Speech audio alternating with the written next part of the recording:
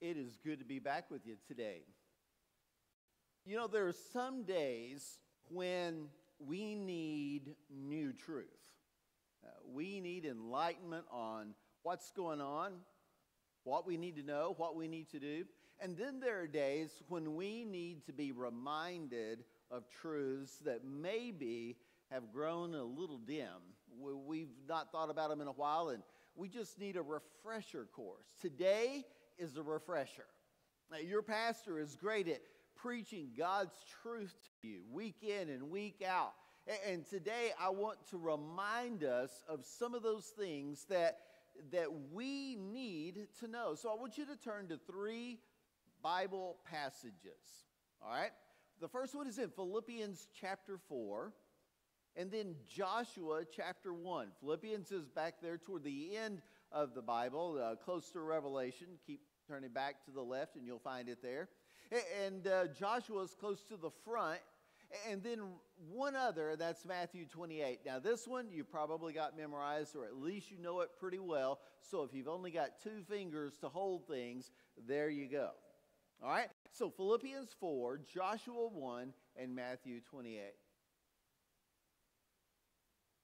Just a minute ago, you saw that state missions offering, and I want to say that about 30,000 of that comes back to Tarrant Baptist Association. It helps us do what we do related to church starting. We have a year-round residency for those who are starting churches.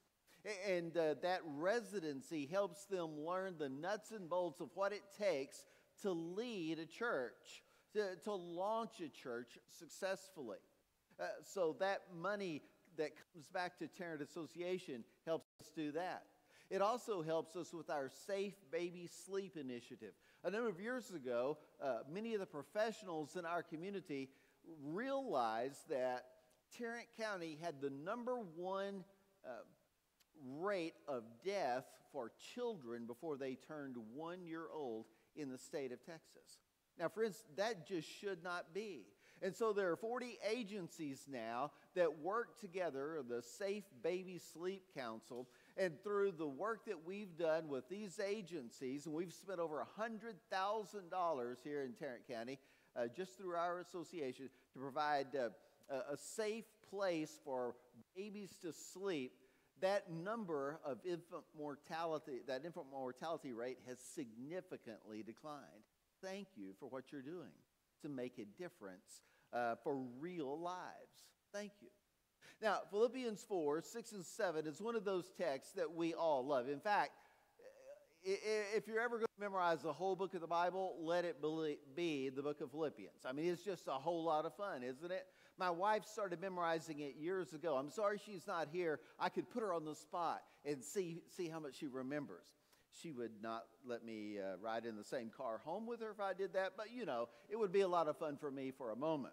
But we're going to look at Philippians chapter 4, beginning with verse 4. It says, "Rejoice in the Lord always." I will say it again. Rejoice. Now remember that song we used to sing? I mean, some of you my age, or about my age, you remember that song from Vacation Bible School, camp, Sunday school. Rejoice in the Lord always.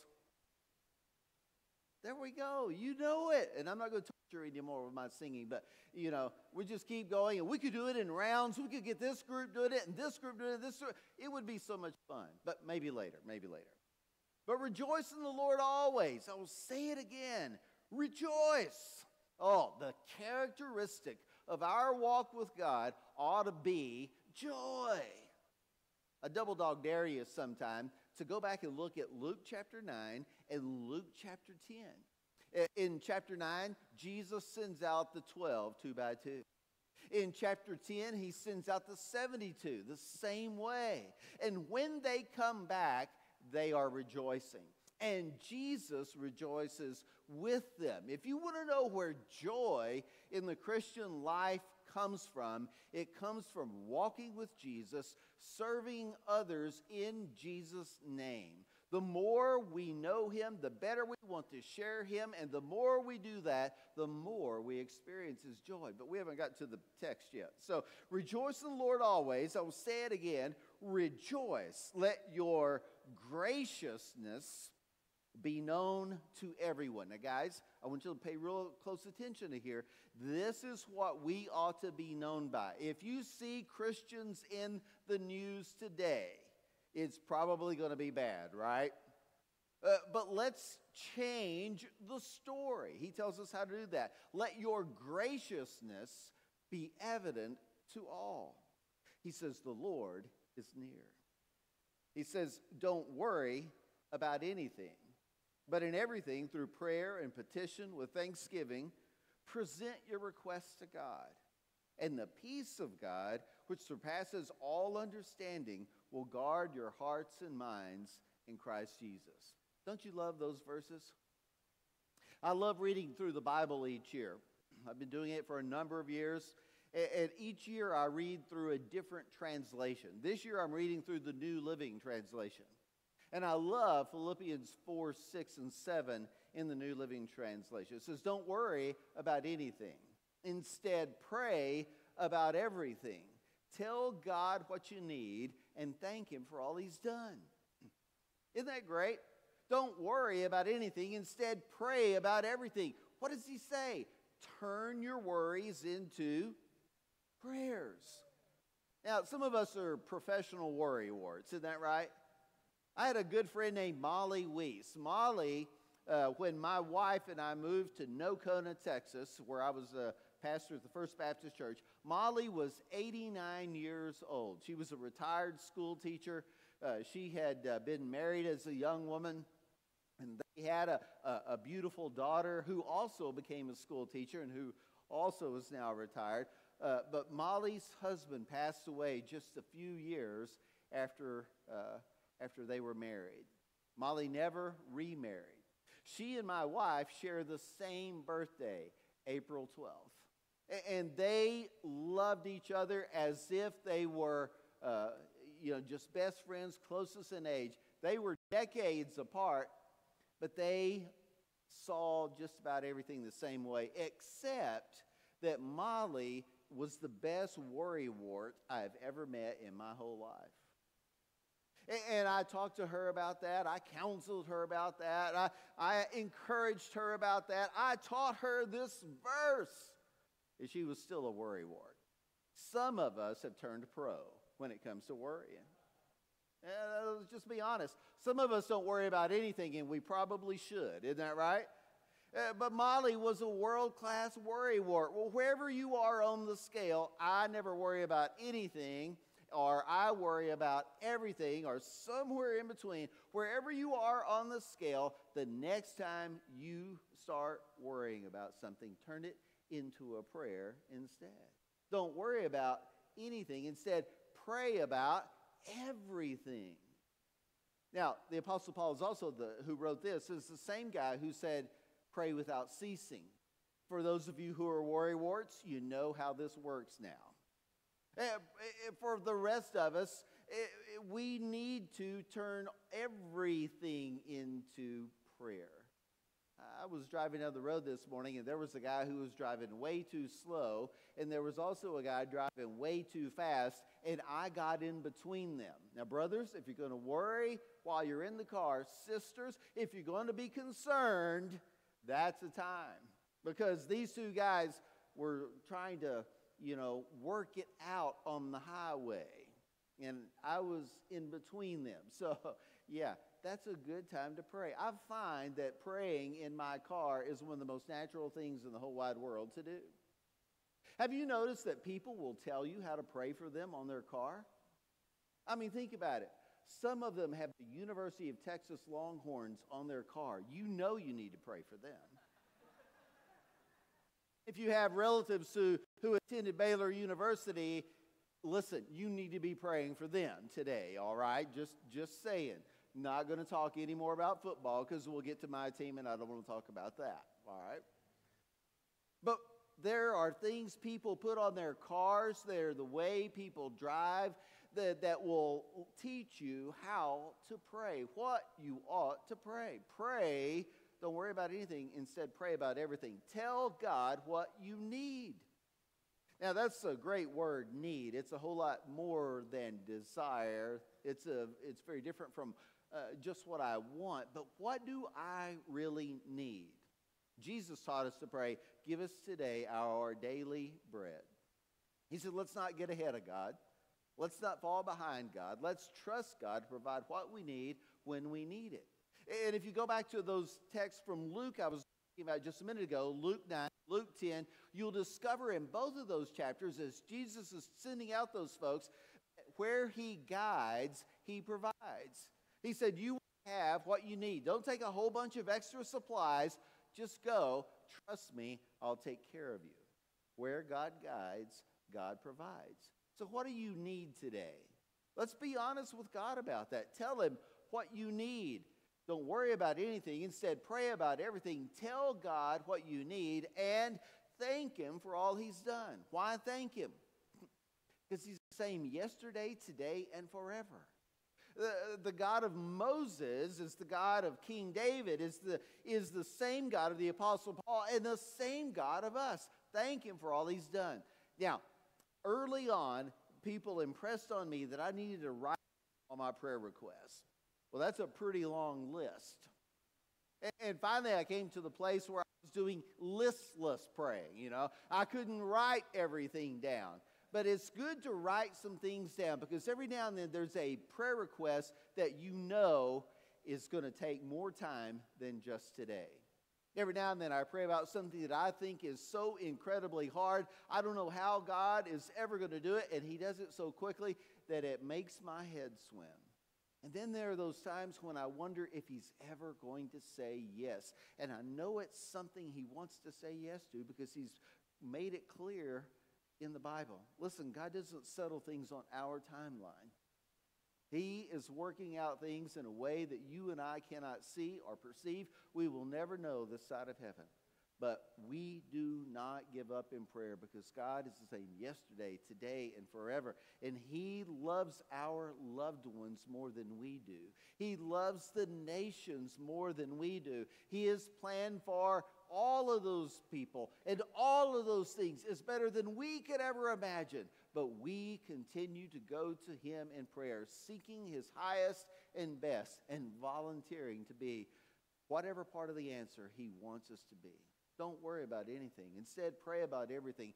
Tell God what you need and thank him for what he's done. When you write down your prayers and you see God answer, anytime you get discouraged, anytime you get concerned that he's not going to answer this time, go back and remind yourself all the ways he has said yes in the past, and let that encourage your heart.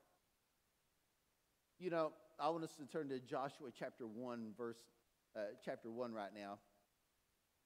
I want us to look at something. Here's the thing. You've heard this said before, that we should not be afraid because God is in charge. We should not fear because God is here. God is near. The Apostle Paul just said that in Philippians 4. Jesus is near. The Lord is near. In fact, you have never been out of his presence. There's never been a moment where you were someplace that he was not. I just need you to understand that. You have never been out of his care. This side of heaven, you're never going to be. So one of the things we've been told is that we're not to fear. Remember a number of years ago, some of you remember this, there were fear not t-shirts and bumper stickers. And then there was the Texas version, ain't scared. We don't have to be afraid. We don't have to be afraid. In fact, somebody has counted up, and it says the Bible says 366 times in one form or another, don't be afraid, or stop being afraid. Now that's one for every day of the year plus leap year. Think about that. Don't be afraid. How can we live a life without fear? Joshua 1 tells us how to do it. Now, I want us to look at this, beginning with verse 1. I want you to notice what's going on here. Let's set the context. And it says, after the death of Moses, the Lord's servant, The Lord spoke to Joshua, son of Nun, Moses' assistant. Moses, my servant, is dead. Stop. Who's Moses? Well, he's that guy who grew up as a prince of Egypt. And then he decided to do God's will his way and kill the guy, and then had to live a life on the run for the next 40 years. And when God got ready to deliver his people, he met Moses there in his hiding place and called him, and for 2 chapters had to convince him, and then God was just showing off. He said, I've already sent your brother. He's already on the way, so I already set this whole thing up for you. But Moses was the only leader those people had known for 40 years. And even though Joshua had been there with Moses and had been commissioned by Moses, current reality is Moses is dead. That part of the story is over. There's a new story, and you're going to have to take the lead. And so what does God say to him? He says, now you and all the people prepare to cross over the Jordan to the land I'm giving the Israelites. I have given you every place where the sole of your foot treads, just as I promised Moses. The promises God makes, he keeps, even beyond our lifetimes. I was talking with a man who's 82 years old a month or so ago, and he's written a number of books. He's got his life plan out to age 90, and then he's got a plan for how his books will be used to minister God's grace to folks for the next 100 years. Dude, that's pretty good planning right there. We need to understand that God can use our lives better than we can, even after we're gone. And he says, I'll give you this place everywhere your foot treads, just as I promised Moses. Your territory will be from the wilderness and Lebanon to the great river, the Euphrates River, all the land of the Hittites, and west to the Mediterranean Sea. No one will be able to stand against you as long as you live. Here's the part that ought to catch our attention. I will be with you as I was with Moses.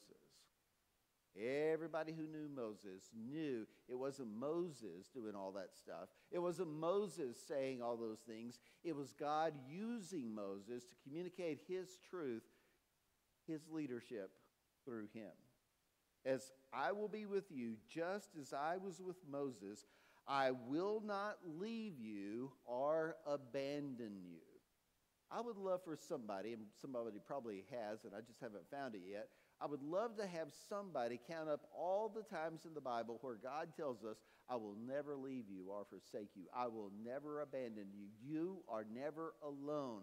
But let's just count on this text today to remind us we are never alone. Oh, let me go ahead and spoil it. Matthew 28:20. What's the last thing Jesus says there? I will be with you to the very end of the age. You will never be alone if you belong to him. You ever felt all alone? You ever felt forsaken? You ever felt absolutely terrified by your circumstances? I just need you to know you have never been alone.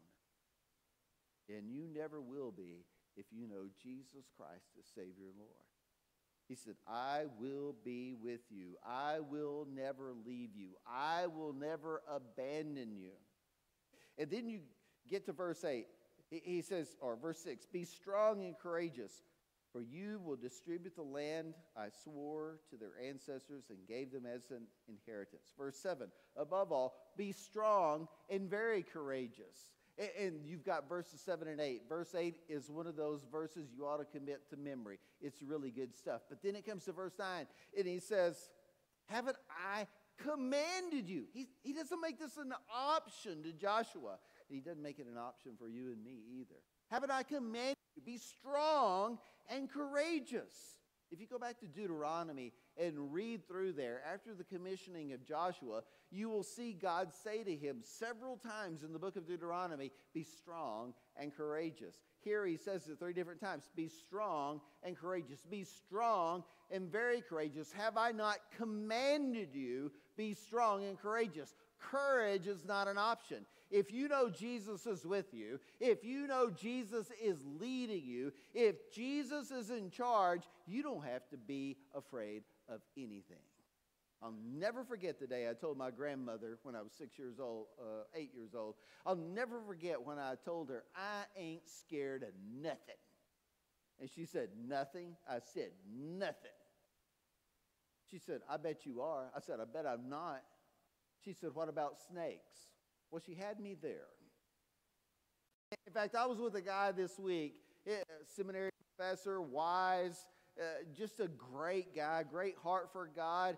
He was a general in the army. I mean, this guy, if anybody has learned to not be scared of nothing, it's him.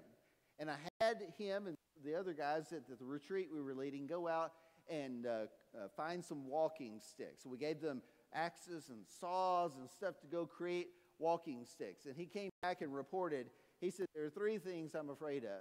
Live snakes, dead snakes, and sticks that look like snakes. Army general, man of God.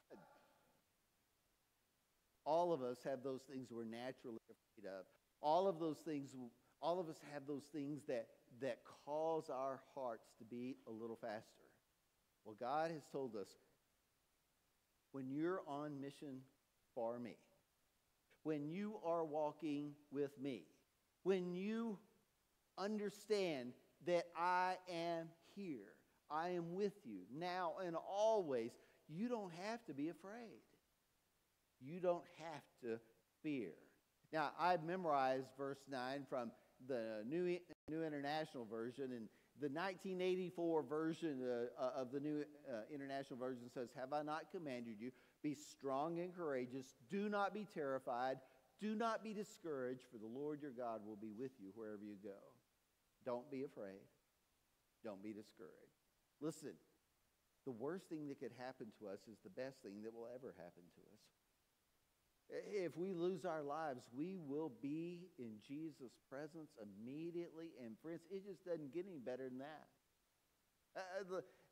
Do you understand that tears are bound in time? We are destined for a tearless eternity. We experience joy in measure. It is unmeasured in heaven. It's the natural state of being. Our Father in heaven is the most joyful being in the universe. And the closer we get to him, the more joy we experience. Do not be terrified. Do not be discouraged. Remember that old movie? Comes on at Christmas all the time. A Wonderful Life. Now, some people are Wonderful Life people. It's a Wonderful Life people. And some are that other movie, the one with the leg lamp. You know that one? And I'm not going to do a poll here this morning. I just want you to know one is of God and the other one's not. All right, just saying. All right. Yeah, some of you don't know what I'm talking about, so move on. Remember in that It's a Wonderful Life, a couple of angels are talking in heaven about this guy down on earth. It says, is he sick? No, worse. He's discouraged. Ever been discouraged? You don't have to raise your hand. You haven't been. But some of us are discouraged today. And God says to us, we don't have to be afraid. We don't have to be discouraged, for the Lord our God is with us. He is with us. God is with you wherever you go, it says. And that is as up to date as the risen Jesus telling those disciples, I will be with you always. And on that day of ascension, after those 40 days where Jesus appeared to as many as 500 people at a time, when he ascended into heaven, there in Acts chapter 1, when the Spirit came in Acts chapter 2, we can have that confidence that he is with us always, to remove the fear, to give us courage, to give us hope, to give us life, to give us whatever we need for whatever we face. Now, friends, those are thoughts worth remembering. Those are things that we need to call to mind. Here are some Bible verses worth committing to memory, so the next time we're discouraged, we know how to pray. The next time we are afraid, we know how to pray. And the first part of that prayer is, because you are with me, I don't have to be afraid. I can trust you to provide. I can trust you to guide. I can trust you to lead me from where I am to where I need to be. I can trust you that no matter what happens, eventually everything is going to be right. Who needed that reminder today? For somebody, that might sound like brand new news. It may sound too good to be true, but it is the gospel truth. If you know Jesus Christ as Savior and Lord, you don't have to be afraid. You don't have to be discouraged. You'll never be in want. He will guide and provide. He will take care of you. Now, if you've never met Jesus as Savior and Lord, we're going to give you that opportunity here in just a few moments. It's what we call the invitation. The invitation is to receive his gift, not only of eternal life, but a life full of meaning here and now. A life where you can depend on him to work in your behalf. Bad things do happen. People do stupid things, including us. The consequences can be unpleasant, but he can take even the worst things that happen to us and turn them into the best kind of ministry to others. If you've not met Jesus, come meet him today. If you've got something that is so big and fearful and awful in your life that you don't know how to live with it, come and pray. If you are struggling with something that only God can take care of, he is ready to take care of you. Would you come, take your pastor by the hand, and tell him what's going on? If you need Jesus, just say, I need Jesus. If there's a prayer concern, tell him what it is. How do you need to respond to what God's word is telling us today? Bow with me as we pray. Our Father, I thank you that because you are here and you are real, we don't have to be afraid. And because you are good and you seek our highest and best, we don't have to be worried. And because you have prepared a place in heaven for us, the worst thing that could ever happen to us here is going to be the best thing that will ever happen. Father, we don't have to be afraid. We don't have to be discouraged. We can look up with hope today. We can overflow with joy. So, do what you need to do in us to bring us to the place where we overflow with joy. We pray together in Jesus' name. Amen. Let's stand together. As we sing this hymn of invitation, your pastor will be here. You come, take him by the hand, and tell him the decision you need to make.